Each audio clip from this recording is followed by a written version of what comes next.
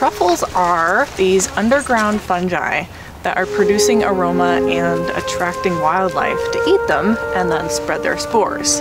So they're basically the underground version of a mushroom. Here in the Pacific Northwest, we have hundreds of truffle species, and only a couple of those are valued for culinary reasons. We know less about truffles compared to many of the above ground fungi because truffles are really hard to find because they're basically invisible unless you know the signs of where to look for truffles, or unless you have a great nose like wild animals do and like dogs. So I use my truffle dog to find these little hidden treasures underground and learn more about them. What I'm hoping to do is bring more knowledge about the truffles in our area, in particular in this understudied habitat, which is oak savanna. So the indigenous peoples have burned here for millennia, keeping these spaces open. And then when that stopped,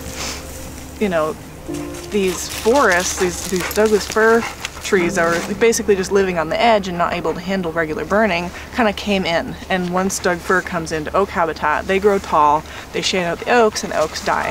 So in that sense, oak has a very hard time competing with Douglas fir. Pretty much all plants you see have some kind of fungal symbiont living either on their roots or in their roots. If the tree was not there, the truffle would not be there either. When a fire comes through a conifer forest, like we're seeing a lot of these days with these expanding mega fires, there's a lot of organic layer for the fire to burn up, so things often get quite hot. Oak habitat has, historically experienced fire on a very regular basis. And when the system experiences a regular fire, the fire is not going to be as hot. The combination of fire suppression and fuels buildup along with climate change just producing these really hot and dry conditions is going to be quite challenging to determine how we're going to focus fungal conservation efforts, but just conservation efforts in general.